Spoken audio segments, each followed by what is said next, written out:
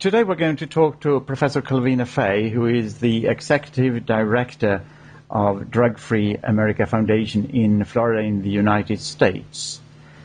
As probably some of our listeners know by now, at the end of October, California Governor Jerry Brown signed Assembly Bill 1300, which will provide possibilities for cities and local governments in California to restrict and or ban so-called medical marijuana dispensaries. The law provides powers to, quote, regulate the location, operation, or establishment of a medical marijuana cooperative or collective. And this is what we're going to talk about today. So we say welcome to Professor Calvina. Good morning, or I guess it's good afternoon for you. Yeah, it is good afternoon in Sweden, and I suppose it's a 6-hour time difference. About this medical marijuana law in California, what are your thoughts about this law that has now come into function in California? Well, we think it's good that it passed. It definitely was necessary to clarify some of the issues that the folks in California are dealing with. It's unfortunate, however, that time and money and effort and everything has to be spent on such ridiculous issues. The fact is that marijuana is not a medicine. The Food and Drug Administration has looked at it and rejected it.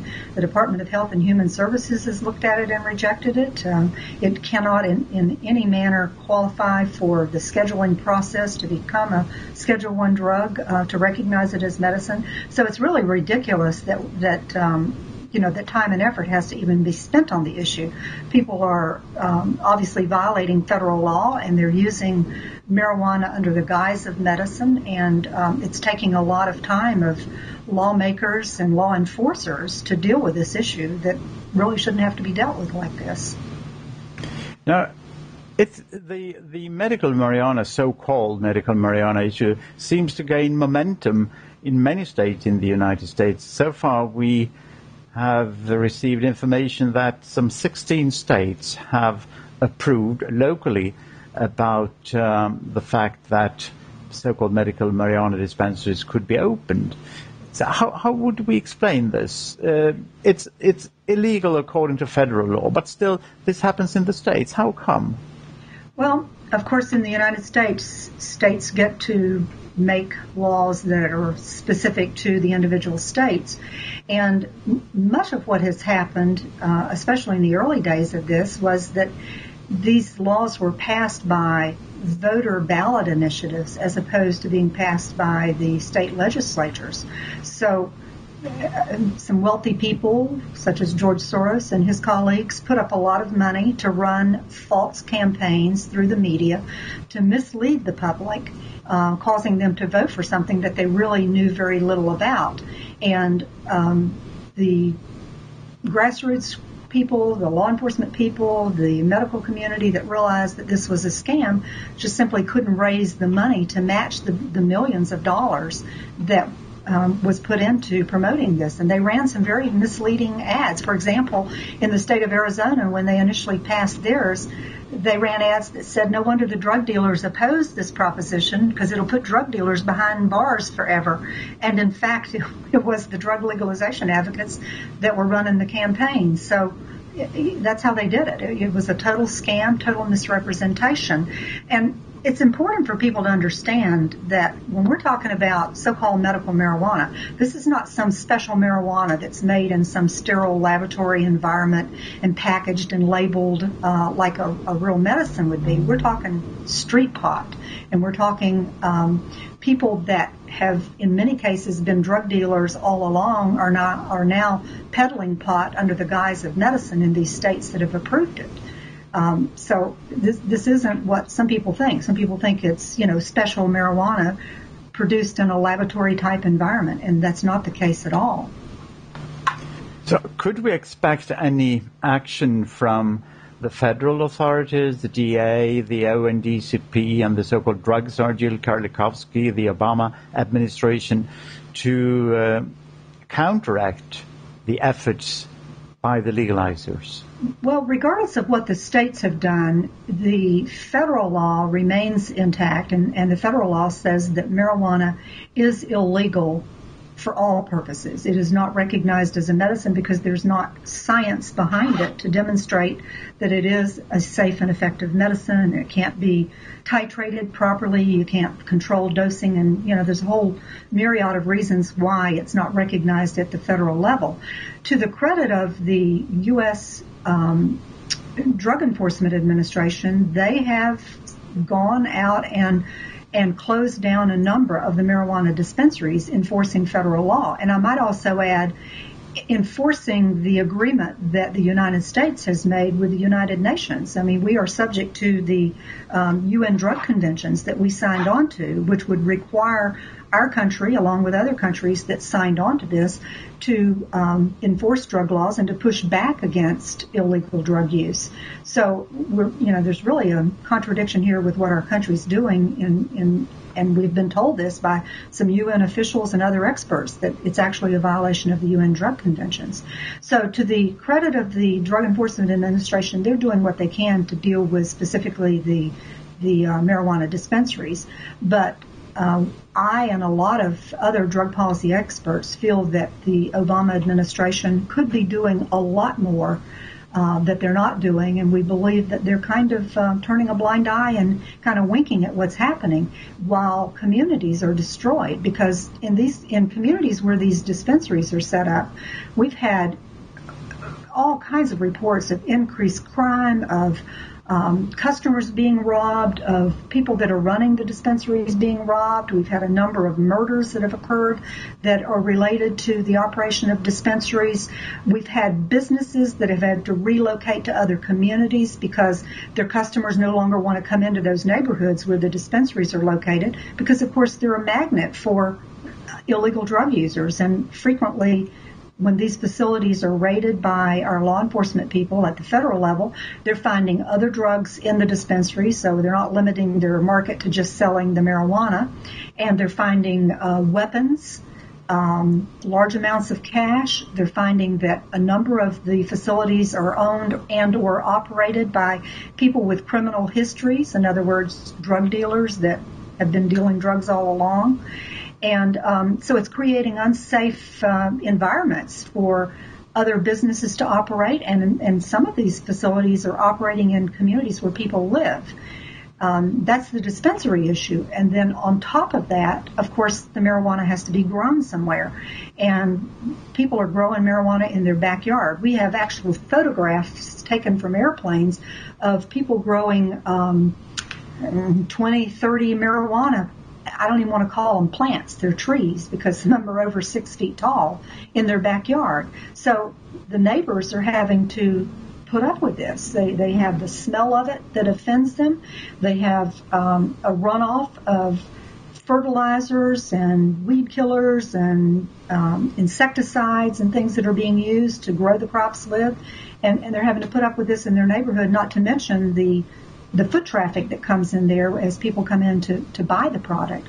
So it's created a lot of chaos in the communities in these states where it's been passed.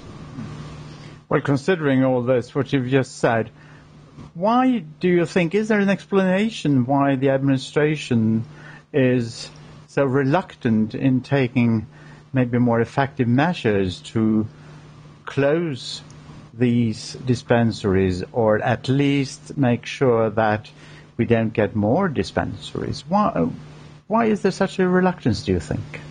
Well, again, I have to give a disclaimer, because I do believe that our drug czar, the director of the Office of National Drug Control Policy, Director Gil Kerlikowske, to his credit, he has spoken out against them a number of times. He's made it very clear that that marijuana is not medicine, that our drug laws should be enforced.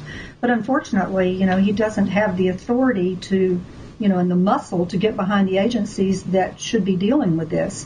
And of course, we've gotten some very mixed messages from our Attorney General, Eric Holder, who has spoken publicly with some very confusing messages that really has caused those that operate these drug facilities to think that it's okay, and we've actually seen an increase since he spoke out with his confusing message. To answer why the administration doesn't get more aggressive with this, I don't really know the answer unless it's politics at play. We do know that George Soros put a tremendous amount of money into the campaign of some of our current leaders, including our president. And we do know that he is the granddaddy warbuck, so to speak, that's financing a good bit of the drug legalization movement. So the question in my mind is that payback? Are we now seeing, as a result of investing so much into a number of different political leaders' campaigns to get them elected, are we now seeing the desires for George Soros's vision of drug policy now being put into play indirectly without, passing a law to say we're going to legalize drugs, just ignore our drug laws, not enforce them, and allow drugs to proliferate in our neighborhood? Is that what's happening? Can I say that for sure? No, I can't. But does it look like that's a possibility? Absolutely it does. To turn a blind eye to this, knowing that neighborhoods are being overcome with marijuana grows and dispensaries being opened, and to know how many people we have that are using marijuana now under the guise of medicine, and to do nothing about it, to me is just shameful and irresponsible. And I think that our current administration is not doing all that could be and should be done. To give you an example, we don't really know how many people in the state of California are smoking marijuana under the guise of medicine, but the official estimates are between 300 and 400,000 people smoking pot, calling it medicine. If you look at what data we can get our hands on, and because there is no requirement in the state of California to track it statewide, we have to look at it county by county. But if you just look in San Diego, where we can get some of the best data, 98% of the people that are smoking pot under the guise of medicine are treating so-called pain. Now, I'm not making light of pain. I have chronic pain myself, and it actually last night kept me up pretty much all night long. But pain is a subjective category, and we do have clear indications from interviews that have actually been done with people who are smoking pot as a so-called medicine.